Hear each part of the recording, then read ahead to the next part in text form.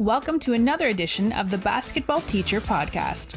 Our mission is to bring you discussions on a wide array of topics in the coaching world to grow players on and off the court. You can connect with us on YouTube, Facebook, and Twitter, and also reach us directly through email at basketballteacherpodcast@gmail.com. Now, here's your host, Coach Mike Hernandez. Welcome. Hello again. Thank you so much for joining us wherever you're listening from and on whatever platform you're listening on. I greatly appreciate you spending some time with us.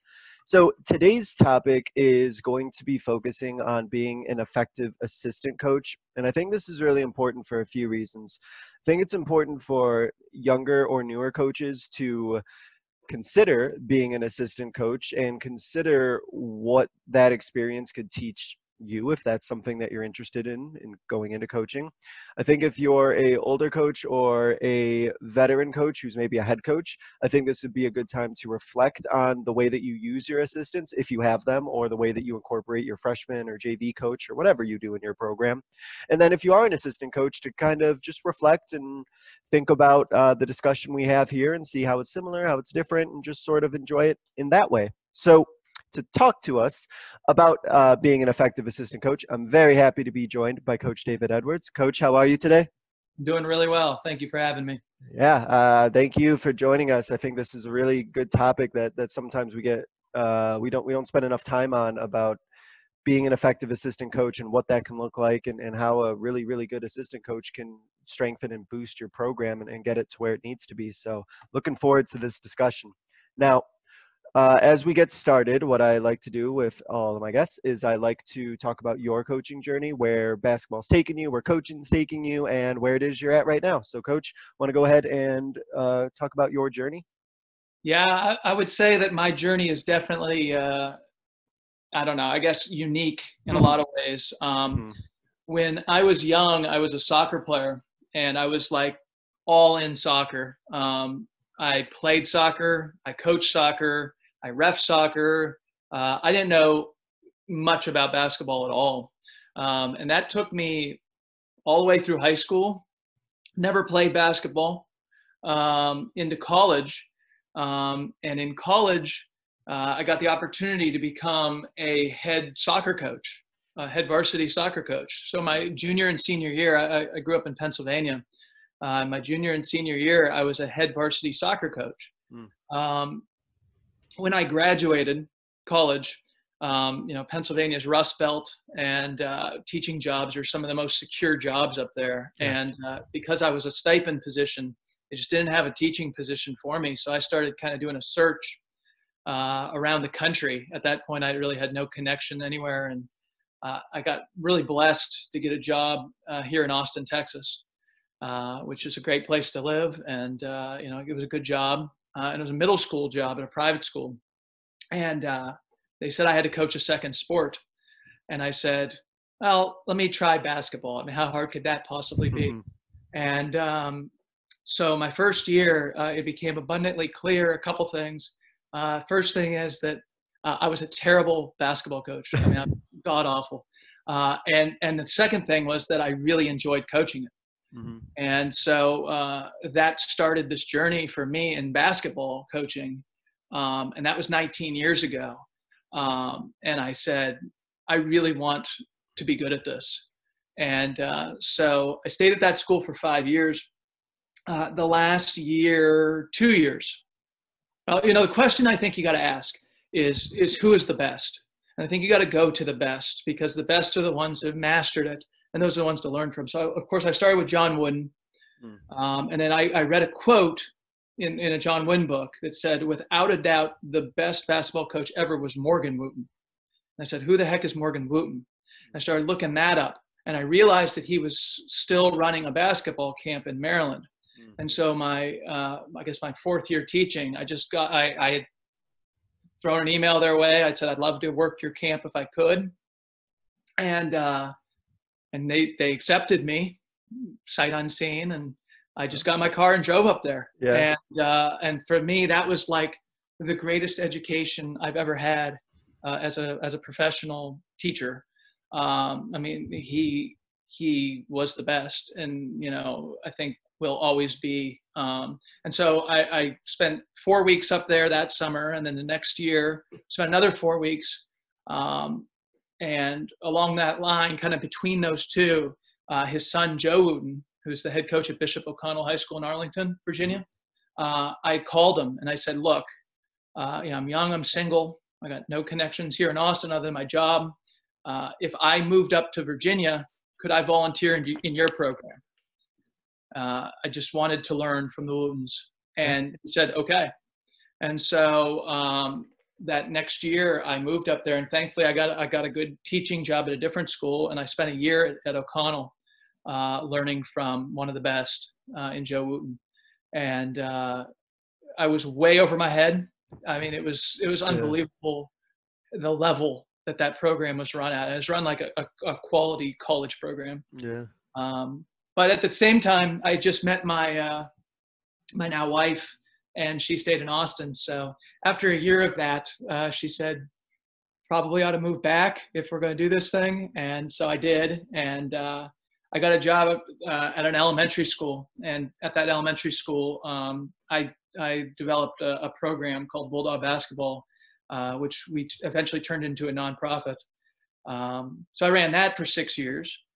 And then I decided I wanted to get back into high school ball. And so I volunteered at a high school for a year. And then I got a top assistant position in another high school for a year. And then I ended up getting the job at Austin High, where I am currently.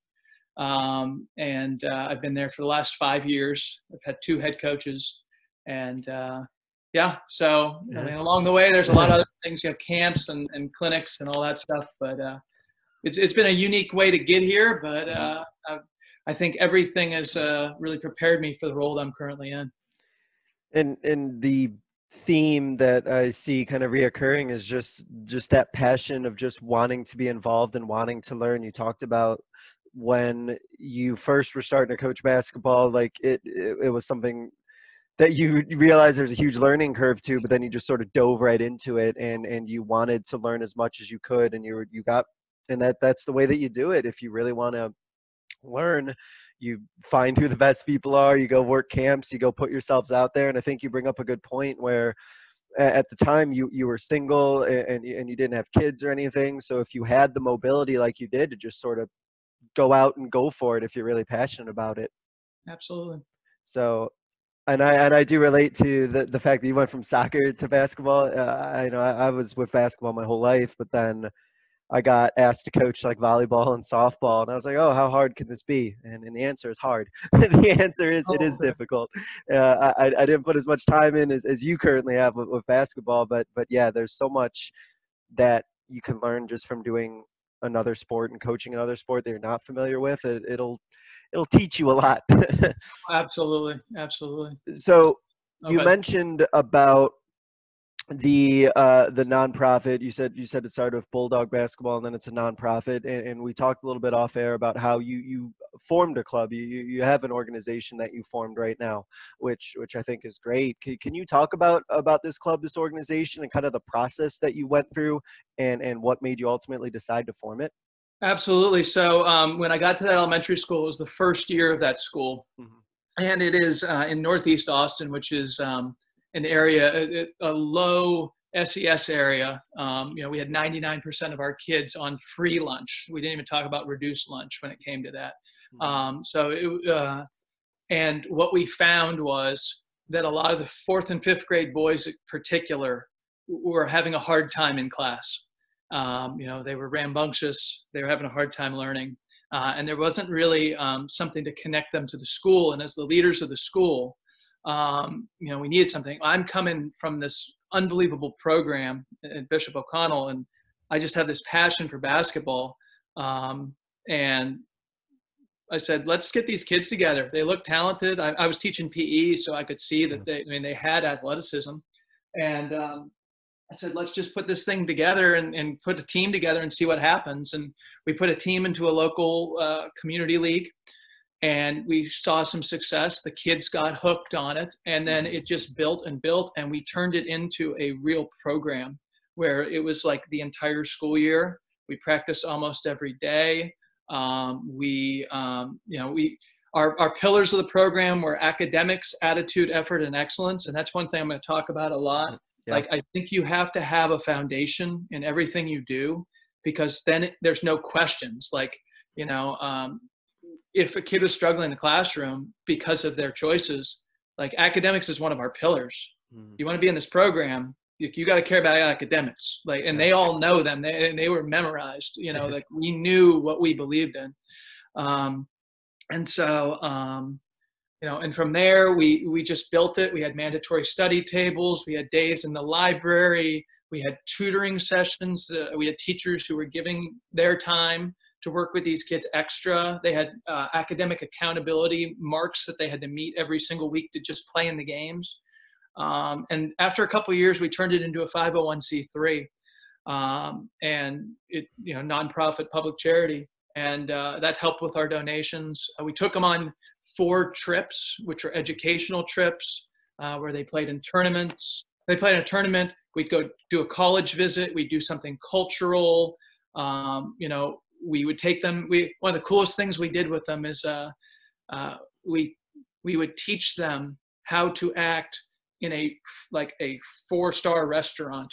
And then we would work with the manager, and we would actually take them to like a 4-star restaurant. Right. And, there's a bunch of 4th and 5th grade kids that had never been to anything like that. They dressed up in shirts and ties and suits, and we all went out. And it's stuff that they still talk about. They've graduated high school and they still talk about this. And then now, since I'm at the high school level, the only way to really make that work was to be at the school. Now that I'm at the high school level, we've just kind of been sitting on it. And with this COVID thing, with us being at home, I finally have had the time to get it back going again. And now we're going to do something. We changed the name to Community Hoops.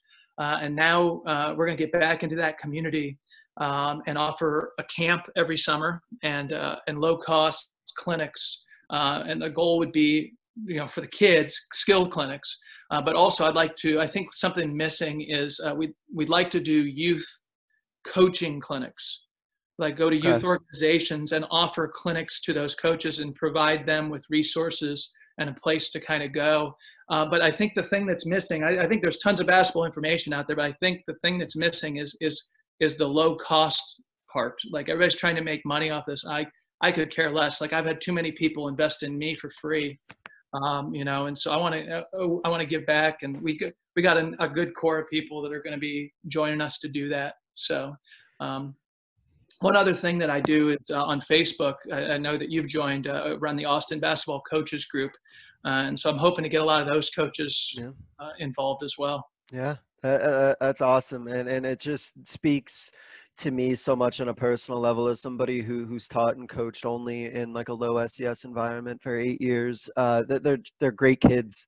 They're just phenomenal kids, and oftentimes it's either that they're just in situations that put them at a disadvantage, and there's just that need for structure. That's something that you emphasize, that if you have that passion to put those structures and put those things in place, you'll be amazed, and you can speak to this, you'll just be amazed at how much your kids will rise to that once that structure is put in place.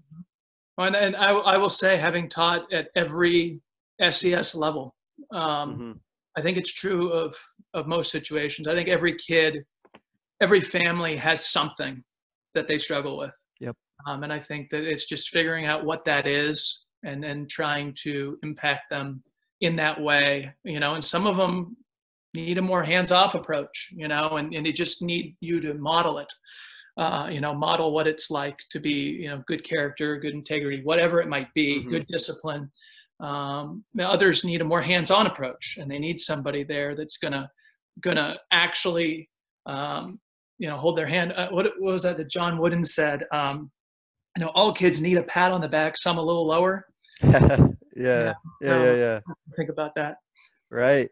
Well, it all ties back to something that we talk about all the time. It's just about building relationships and just knowing your players and knowing them as people and just knowing what they need and knowing what's going to work for them. And just there's so many things that you can do once you know your kids and once you know where they're at and what they're going through and what they need. It just goes so far beyond basketball. Absolutely. Absolutely. So let's get into basketball now. Let's get into your role as an assistant coach and being an effective assistant coach. Now, there are so many different roles and responsibilities that assistant coaches have and perform throughout the country and world. It's like there's no one size fits all or like one rule fits all for assistant coaches. So let's talk about yours. What are your roles and responsibilities primarily? How have they changed? But also what has kind of remained consistent? I know you've worked under a couple coaches as well. Yeah.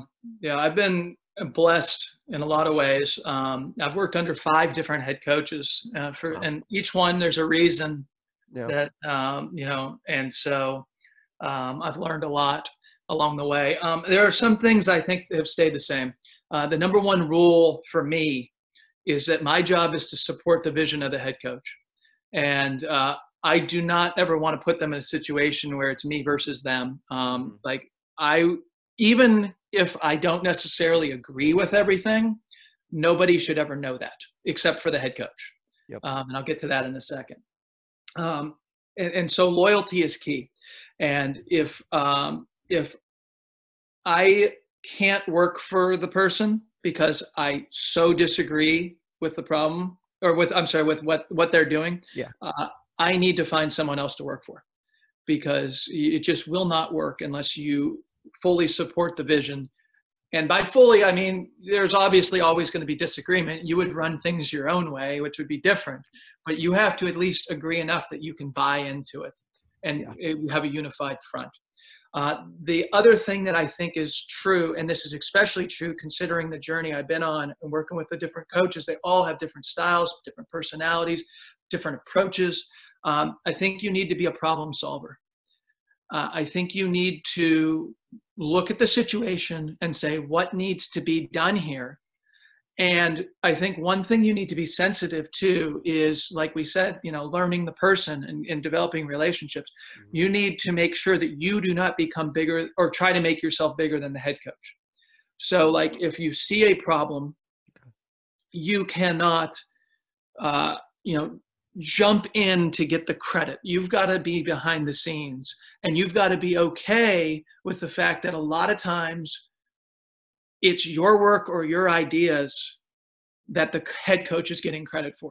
And you have to be okay with that, because as being part of a team, like, that kid on the team that you love to have that does all the dirty work. He dives on the floor, he gets all the boards, he defends the post like crazy, plays so hard, never is he recognized. But yet we win because of him, and that's kind of your job as an assistant coach, is to be that guy.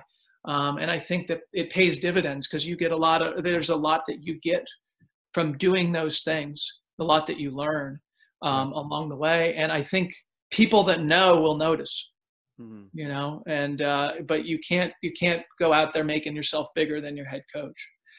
So I think that those are some of the things that have been universal.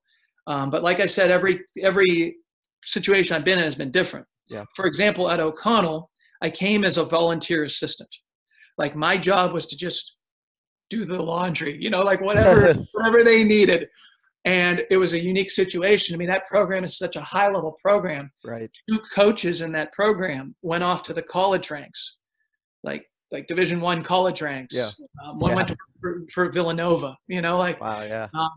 And so next thing you know, there are holes in the coaching staff. I happen to be there. And I go from like an assistant volunteer freshman coach to the head freshman coach with no assistant and the assistant JV coach. And the way they run it, every program is different, like freshman, JV, varsity, they're all different. And they go together, but they are run separately.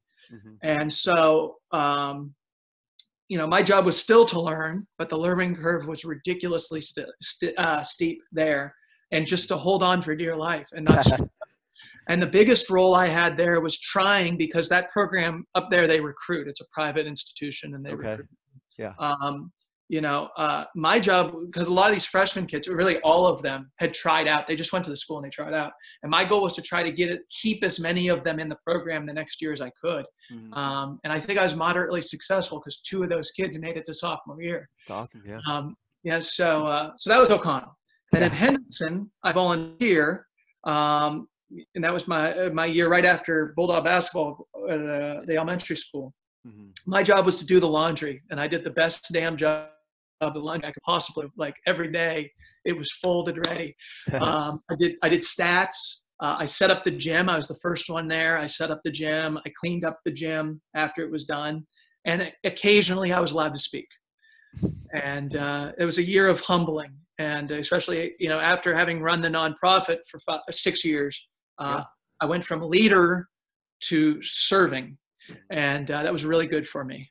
And then the next year I got the job as a head assistant, and that head coach kind of had his system down, and my job was to be a sounding board. He let me put in some blobs, and I coached the freshman team. And that was basically my role, to be there, work with the kids, and to share his vision. And then Austin High, I've worked for 2 different coaches here. I'm going to speak mainly about Coach Ingram, who's our current head coach. I've worked with him for 4 years. And this has been a great experience because now I've worked for the same man for 4 years, and we've really developed a strong bond, a strong relationship. And so what I found is, my role has increased every year as his trust in me has increased. And so my roles there are to make suggestions. And I think this is an important point as an assistant coach. If your head coach takes 1 out of 5 of your suggestions, you're batting like 200, the Mendoza line. You're doing really well.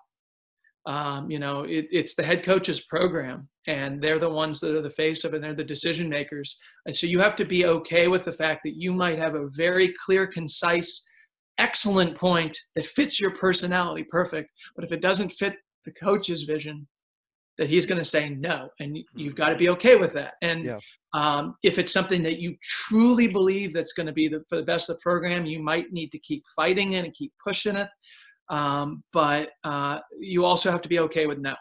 Right. And so that's really important. Another role I have is I coach the JV team. And that's an important role in our program because the way our program is structured, JV and varsity practice together. And in my 4 years working for Coach Ingram, I've probably had 5 practices where I led the JV team in a practice. But if you were to ask Coach Ingram what my role is with JV, he'll tell you it's twofold. I'm supposed to develop the kids and I'm supposed to win.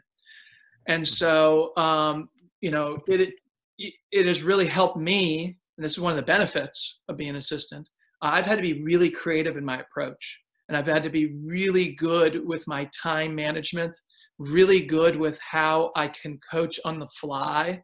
How if a coach gives me 5 minutes to teach man-to-man defense, like I've got to be clear, concise, to the point we're in it, we're doing what it is we need to do. And then I've got to have a progression where the next time I get 5 minutes, I build on that. And then the next time I get 5 minutes, I build on that. And then when we're oftentimes the dummies, practice dummies for varsity.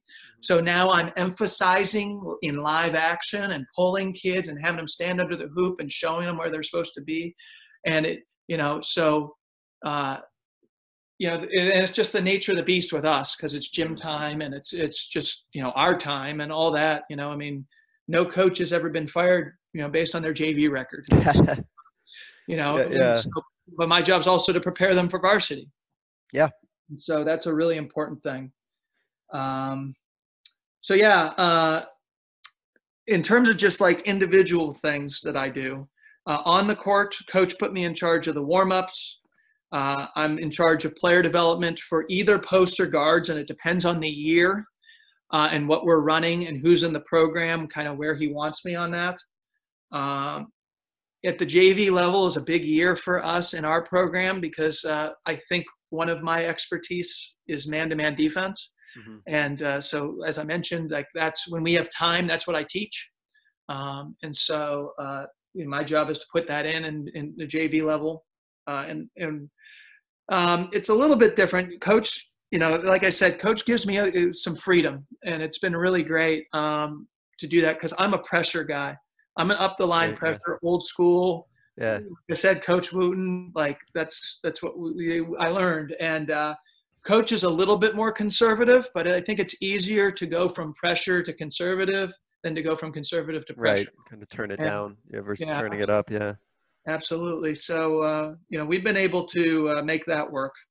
Yeah. And then in practice, and this is, again, like we talked about, humbling yourself a little bit. One of my jobs is to see things and then tell the head coach that I see things, and then let the head coach make the correction. Yeah. And again, it can be humbling. And there are times I'm pretty fiery, and there are times where I stop things. But for the most part, I want him to be able to do it his way. And a lot of times he takes them, and sometimes he doesn't. And that's just kind of the way that goes. Right. Well, I like that you mentioned about the kind of being on the fly and being creative, because that is so true. And because I've been through that before, where going through a practice and then it's like, all right, coach, just 5 minutes, go and like run through, so and so or X, Y, and Z. It's like, oh, okay, like you're jumping in, and all right, this is it. Like I'm doing this right now, and that's so true, that you have to be kind of like ready at a moment's notice if you're being asked to do something, because your role and your responsibility just in a practice or in that day to day, it might change a little bit. So I'm glad you mentioned that. And it's also funny, I wrote down the term unified front before you even said it. So we're thinking along the same wavelength. And I think that that's really true, that the players need to see the coaching staff as like a unified front with at least, I mean, maybe completely, to have like a unified message, and everybody's on the same page. And so I wanted to ask you about that. Have you found that when you speak as an assistant coach to your players, maybe even if it is somebody at a varsity level, that it's treated the same way as if it was any other coach? Because I know some assistants worry that their voice isn't going to be heard or taken seriously as much as maybe like the varsity coaches. That's a great question. And I think that it is, how do I put this? It's kid to kid. I think being a head coach has a level of authority to it. Being an assistant coach maybe doesn't carry that same weight with certain kids, because ultimately the head coach decides playing time. And as a coach once told me, everything comes back to playing time. And I don't know if that's 100% true, but it definitely is close. Okay. With that being said, if I coach them at JV, and I don't coach every kid, some kids make the jump from freshman to varsity, but if I coached them at JV, there tends to be a mutual respect there. And they oftentimes will seek me out, to get my opinion on things, and I'm kind of the in between. If I didn't coach them, and they were one of the kids that came in, that's a stud, if you will, a basketball player that just could, he's a varsity kid. It depends. And those are the ones I think I struggle with most, because, they come in with all these accolades and everybody's telling them that they're a baller. And I'm trying to teach them the game. Well, they already know the game, right? They're already ballers. Yeah. And it's not, I'm stereotyping, but it's not, but and I think as an assistant coach, we have to really work hard to try to reach out to those kids in a way that doesn't challenge their baller status. It doesn't make them, because there's a delicate ego that teenagers have, and if you like go at them and they think, everything that they're in their world is built on them being such a great basketball player, and you tell them they're not for a moment and they did something wrong, sometimes those kids struggle with that. And especially as an assistant coach. Yeah. And so I just think what you said goes back to relationships. I think it goes back to trying to build a strong foundation with those kids. And then also knowing your stuff. Like if you aren't on the same page with the head coach and they come to you and you don't have an answer or a way of finding the answer, then they're not going to come to you and they're not going to respect you. But if you're telling them stuff that's actually going to improve their game and going to make them better, and then once it works, smile at them, and then you kind of get this bond, you know, like, hey, he actually did something that helped me, you know. And I think over time that can really be a good thing. And I think, you know, it has a lot to do with personality too. The way Coach Ingram is, he is a really mild-mannered, doesn't oftentimes raise his voice. He's very calm, which is a really great thing as a coach. Yeah. It's not my style. I'm on fire. And yeah. And so sometimes some of those kids, especially that never played for me, can struggle with that a little bit. Right. But you know, if it was the reverse role, you know, if I was the calm one, then maybe it'd be a different situation. So I think it really comes. I hope I'm being clear, but I think it comes down to personalities and relationships and each individual thing. But then also on our end as assistant coaches, we got to know our stuff. We really have to know our stuff, and we have to be able to provide information to those varsity players who are going to be playing on Friday nights in front of the big crowds, something that's going to make them better. Yeah. If we don't, then we won't have their respect. And then you run into that situation that you're talking about there. That's really true, that you have to make sure that you can bring something, or you can bring some insight if a player comes to you, that you know your stuff inside and out, and that you can explain the game as well. I think that's really true, and something that I've tried to do, and I'm getting better at, but anytime I work under somebody, as I think to myself, is there a way that I could explain this differently in case a kid didn't understand it?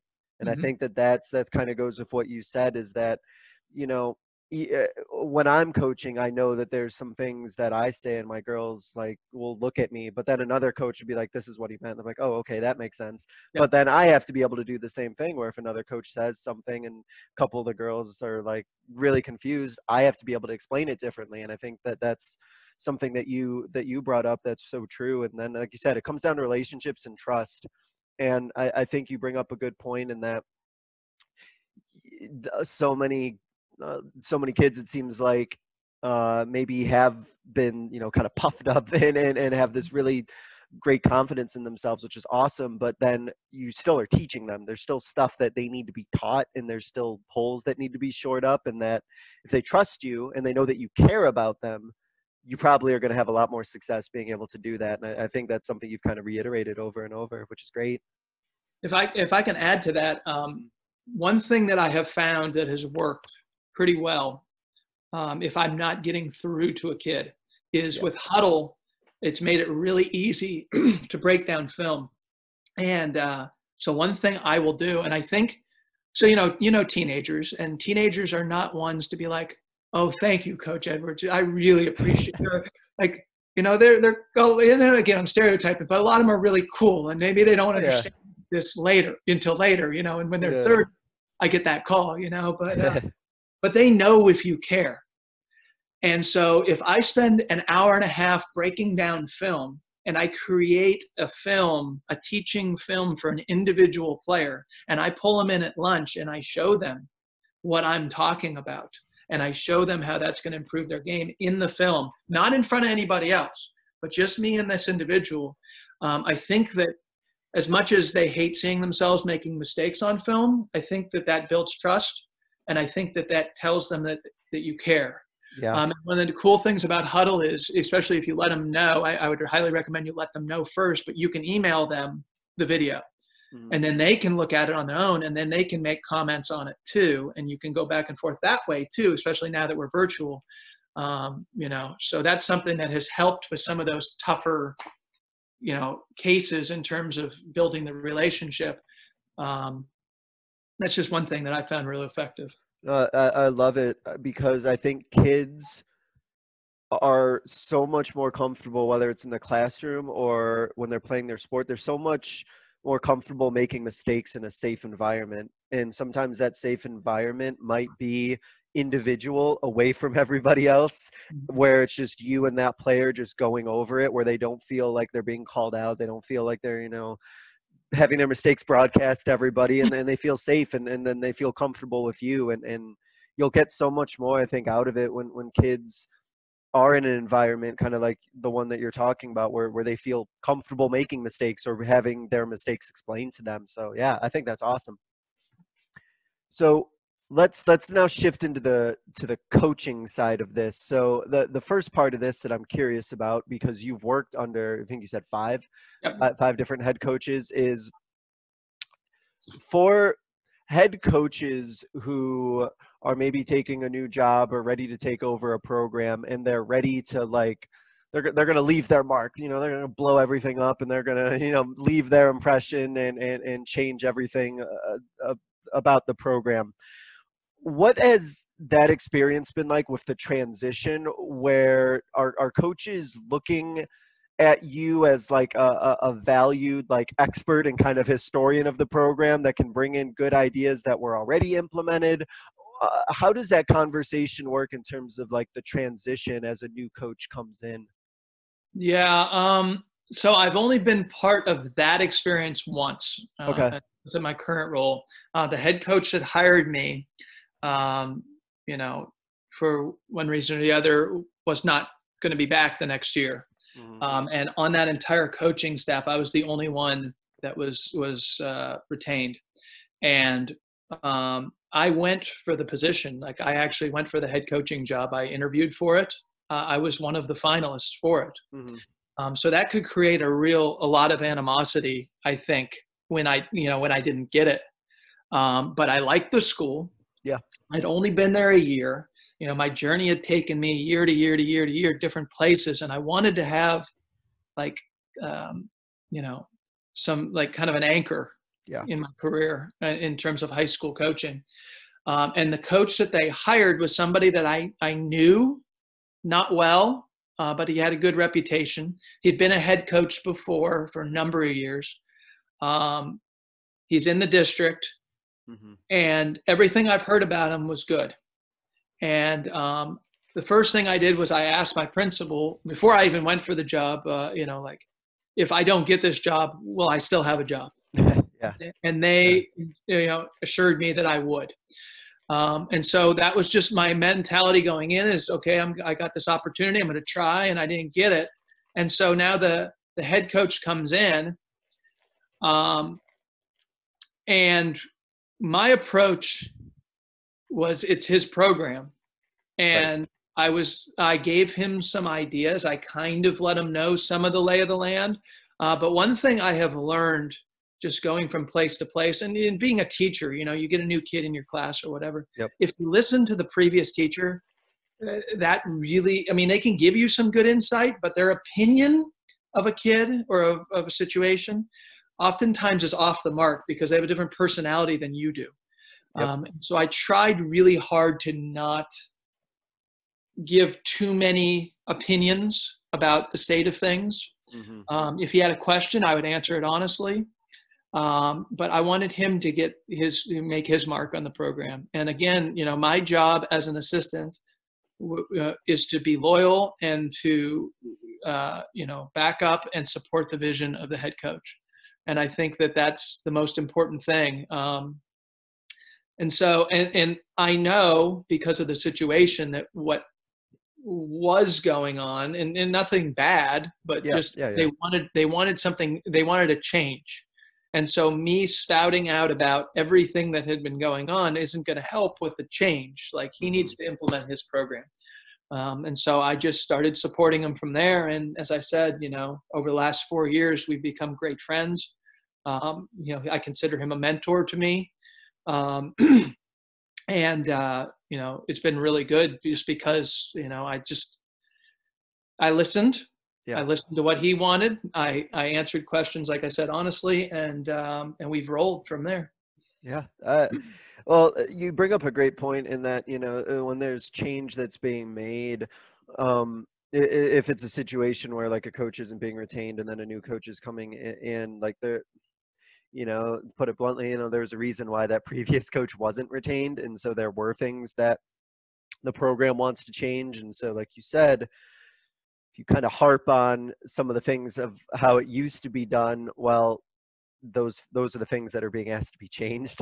So you bring up a good point in that you're there to kind of support the vision of that new coach, and to also like to make them feel comfortable in that transition, to make them feel welcome. And it probably could create an environment where a new coach coming in might not feel welcome or might not feel appreciated if they constantly hear about, oh, well, this is how we used to do things, this is how we've always done things, and then they might not feel that it's even their program anymore, if that makes sense.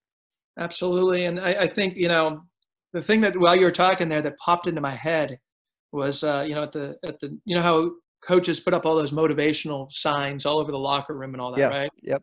I've never been, but I've heard that in the New England Patriots facility, there's only one sign up. It says, "Do your job." Mm-hmm.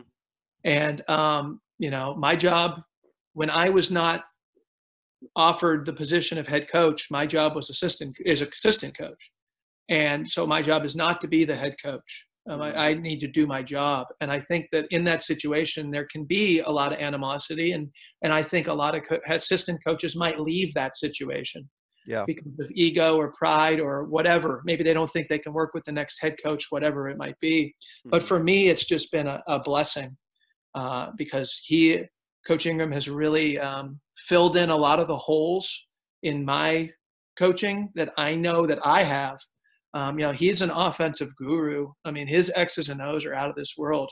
And I'm a defensive guy. And so it's been like, had I left, I might have missed that chunk that has really forced me to concentrate on offense more and learn more.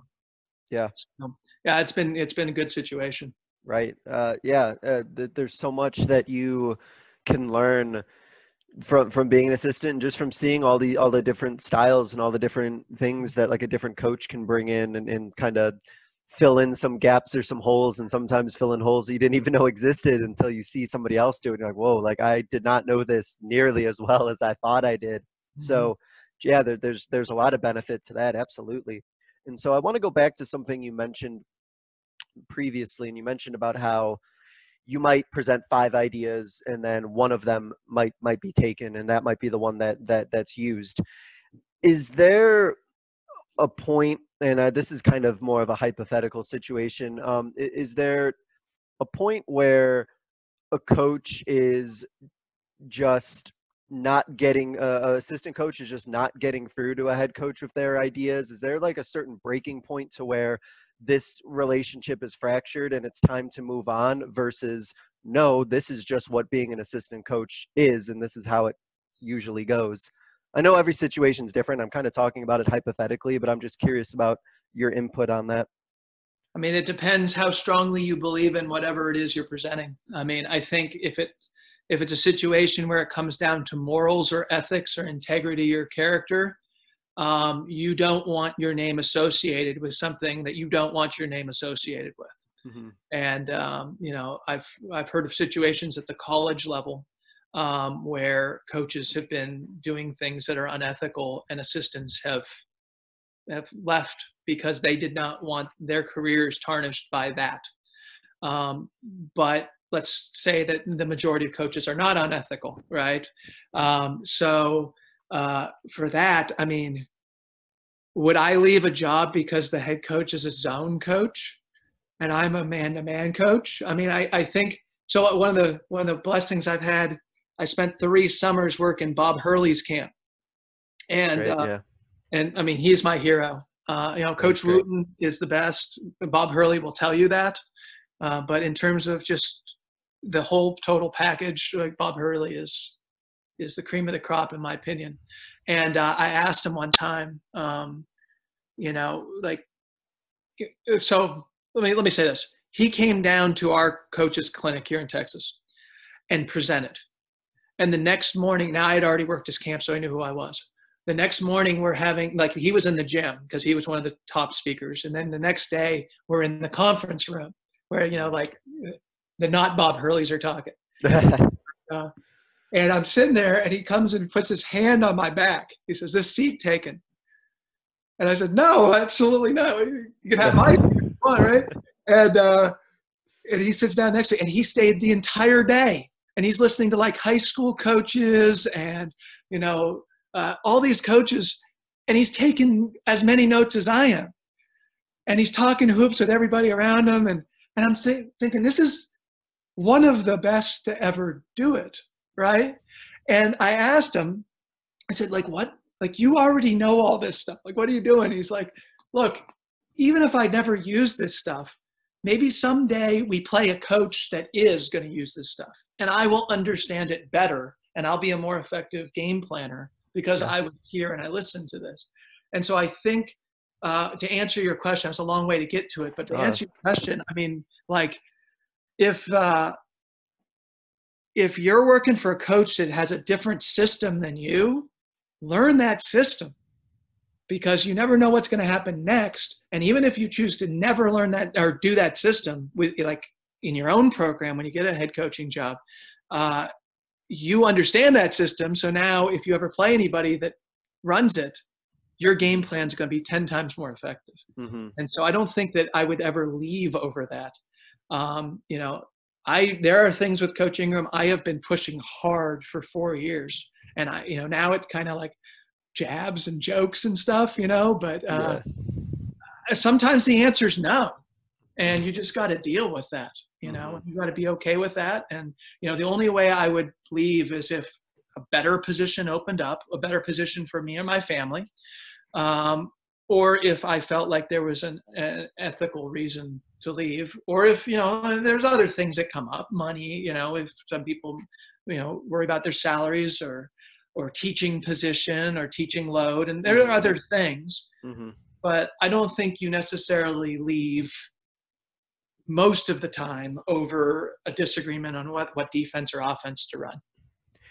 I like that you mentioned about like things about like ethics and morals and integrity. Like I hope that everyone who's listening, or every coach, has like that moral or ethical standard that they're not willing to compromise on, no matter what situation they're in, and that's so true. But you also mentioned a great point too about if a coach is like a zone coach and you couldn't care less about zone, well, I guarantee you're going to be playing against teams who are running zones. So use it as a learning experience, use it as a learning opportunity. And, if you feel, I'm just kind of thinking ahead, if you feel that passionately, like against like a zone defense, then when it's being taught and your team is doing it, you should be in your mind just thinking about all the ways that you would be able to beat it. Not that you're going to change it, but in your mind, like, okay, well, if I play this, I would do this, and you're using it as a learning opportunity. And I think you also mentioned a really good point about like, what is your goal as an assistant coach? Are you happy to be at the school and that's what matters the most to you? Are you using it to kind of spring yourself into any sort of head coaching job? I think your mindset is also important. And it sounds to me from talking to you that you're very happy right now with where you're at, and you don't have like one foot out the door, which I definitely think can kind of change an assistant coach's experience. Oh, and it's interesting you say that.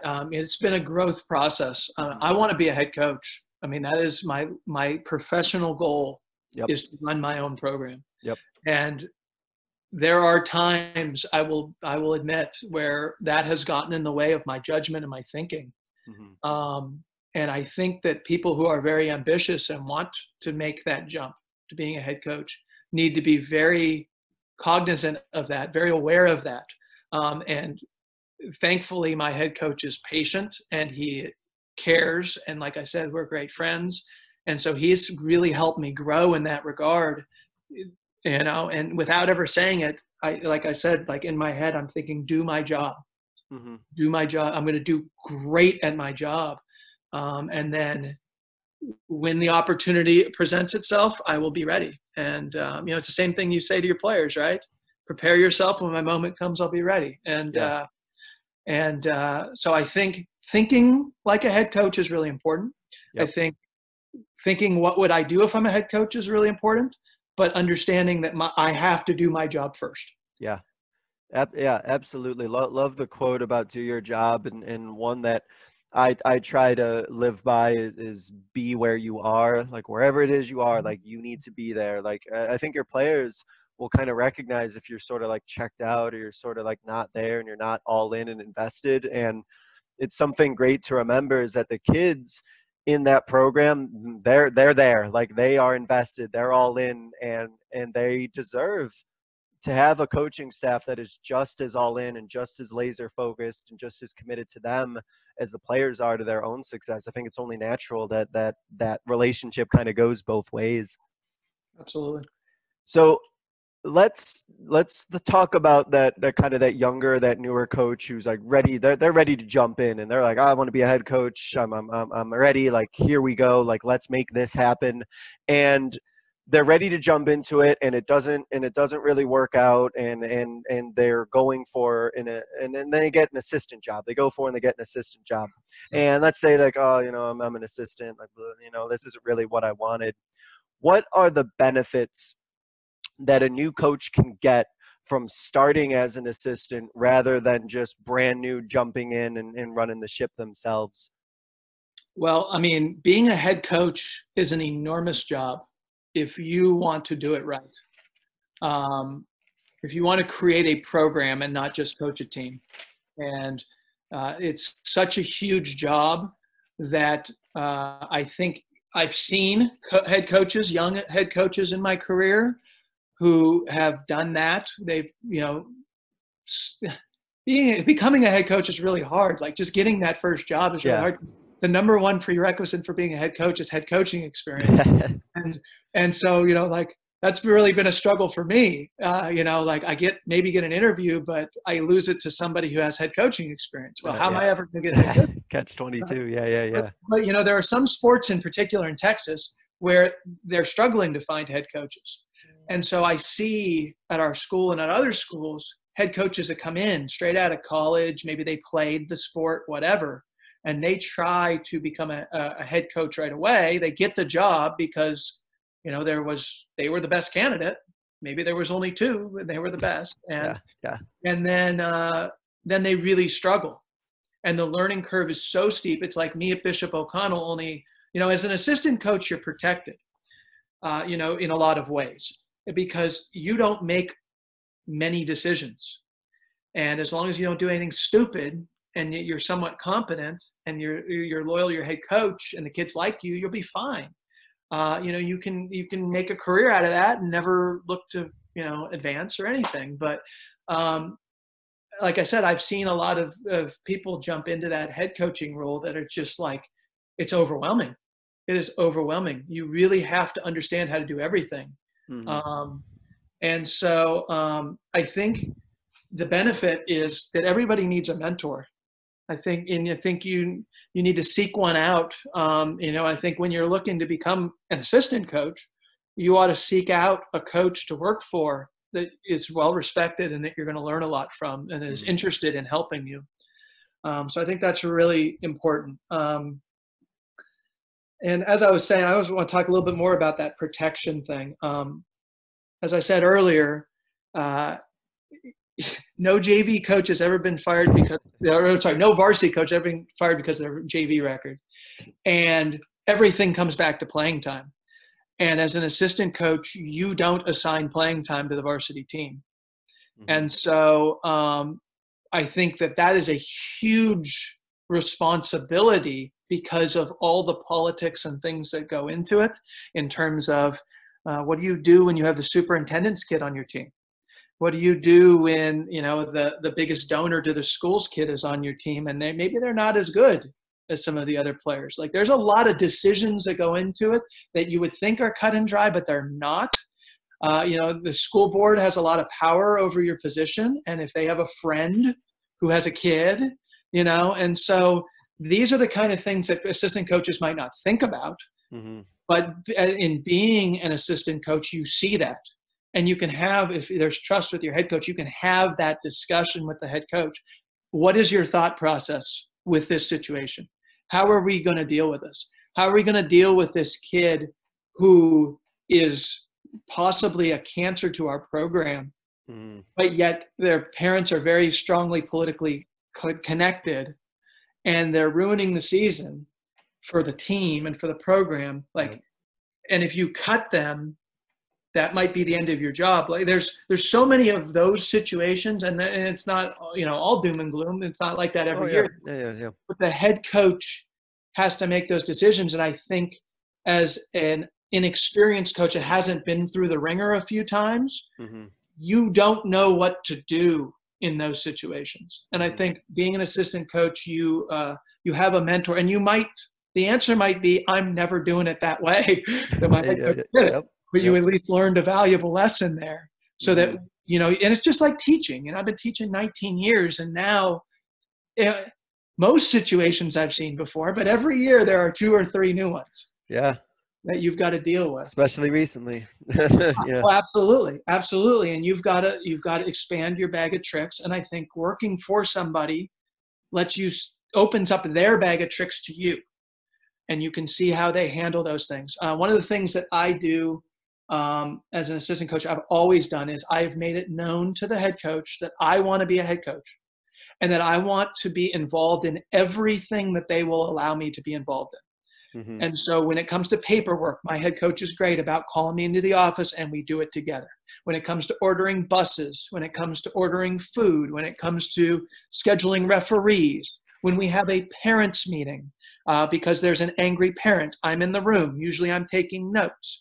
When it comes to a meeting with the principal about something, the district meetings, when we decide who, the pre-district meeting and the post-district meeting, like all of those things, I'm there.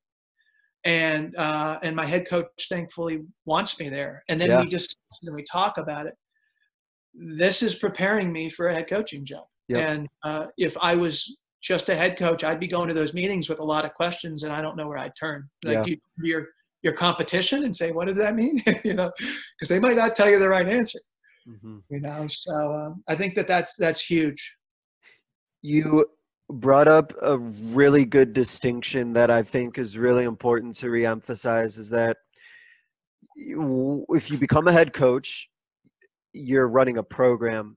You're not necessarily just coaching. You are in charge of the basketball program, and that goes so far beyond just your practices and your games. And there's a lot of responsibilities, and you mentioned some great situations that you have to be ready for, because you're responsible for the program. You're the face of the program, like you're the face in public of the program. And it's so true that head coaching would be a lot different if all you had to do was show up during practice, show up during games, and then do your thing and be done. But there's so much more involved to it that it could just completely overwhelm the new coach who just isn't aware of that. They may have the best X's and O's in the world, but they're not ready to handle talking to the community and talking to parents and all this other stuff. Like, it's a huge part of the job. So that's great that was emphasized. And you mentioned too, which was also, I think, really good to keep in mind, is that you made it very clear about your goals. You made it very clear about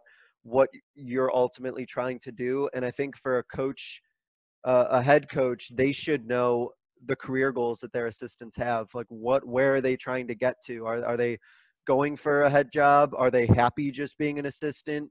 Are they retired, and this is just like they were a head coach, but now they're perfectly good with doing this, and understanding what they're at, because I think everybody's goals are a little bit different. And so with that, let's just say that new coach comes in brand new. What would be, if there's something that comes to mind, like on the top of your mind, what would be the number one most effective thing that a brand new head coach could do to make sure that they're like using their assistants the right way? Comes down to communication. Talk to them. I was talking to a friend of mine who took over a program, and he was told that he had to retain his assistants. And one of the assistants had gone for the head coaching position and wasn't very happy that he didn't get it. Yeah. They had very strong opinions about what should be done, and it was a difficult situation he was walking into.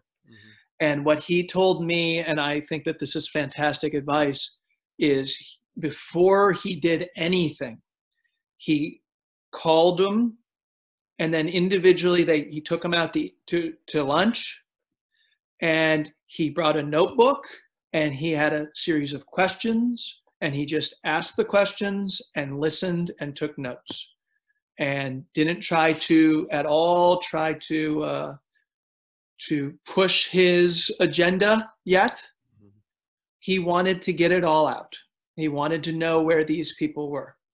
And, I think something that I would definitely appreciate a head coach asking me is, what can I do for you?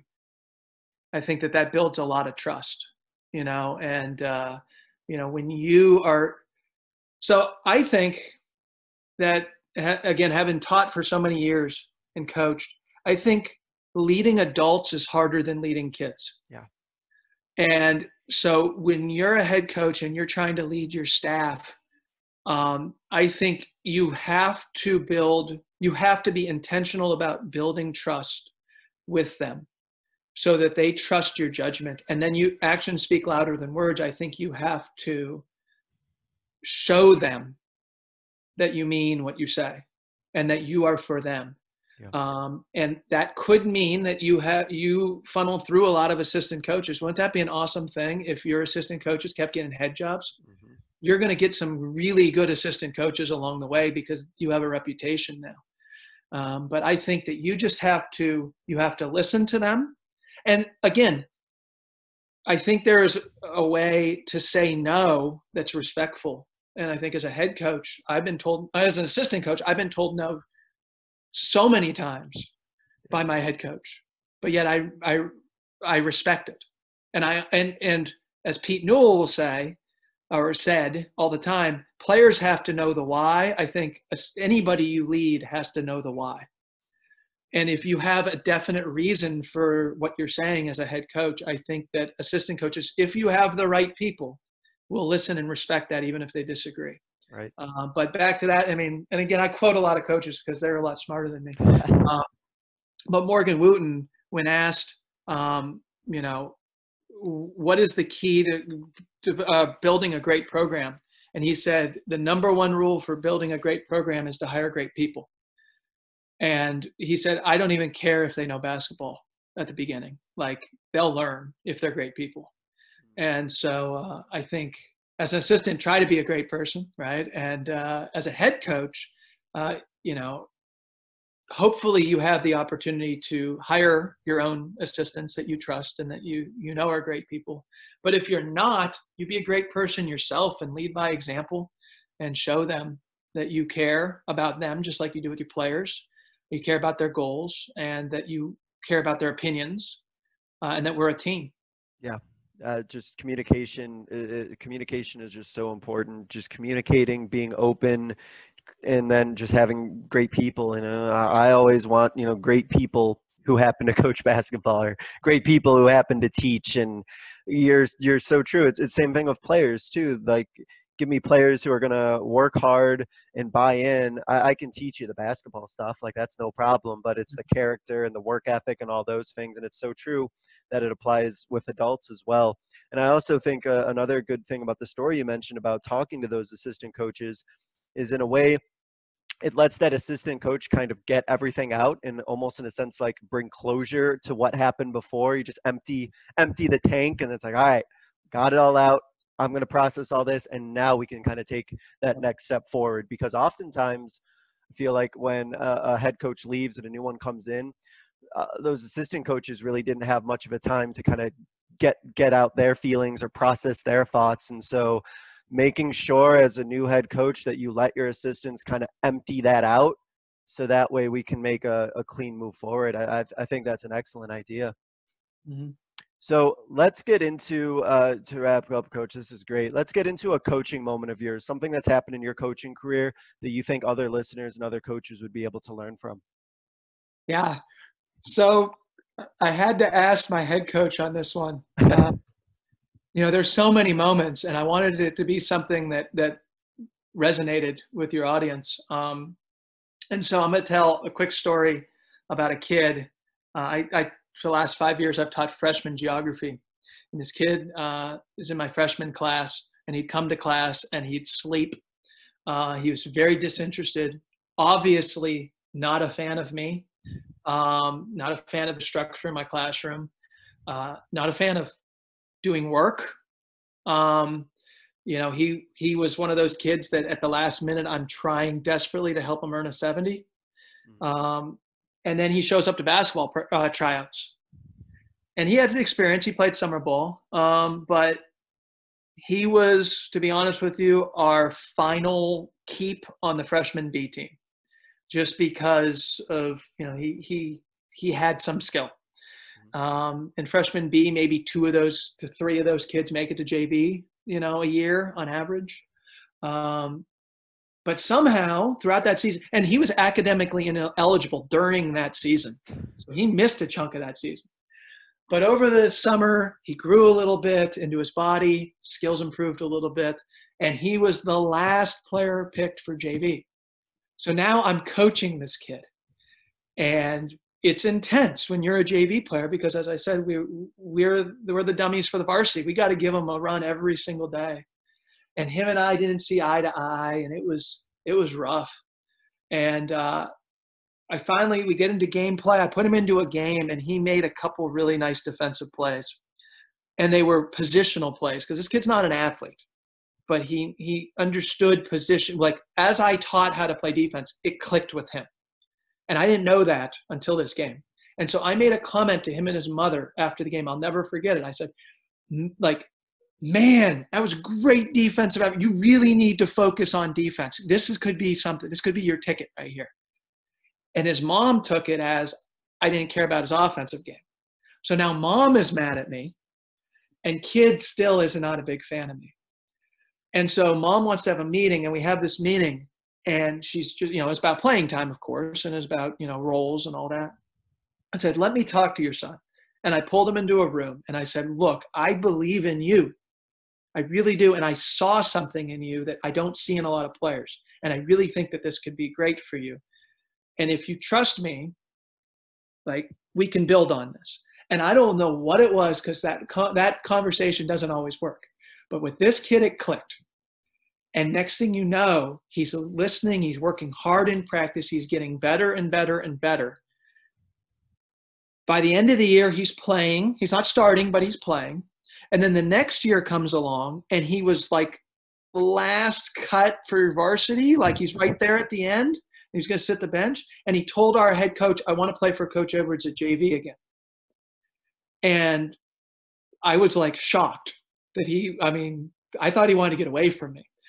And so he starts that year and has a phenomenal season, but it was not anything that you'd see in the scorebook. You know, it was just, everybody knew that he knew the game better than anybody out on that court. And then senior year comes along, and he didn't start, you know, in varsity, you know, his athleticism kind of held him back a lot. But our other assistant coach made a comment. Every single time that a big play happened or a run happened, he was in the game.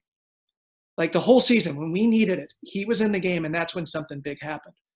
And so my point is, even though this kid hated me and I had experience with him, I think we have to give kids the opportunity every single day to show themselves, because they're growing and learning too.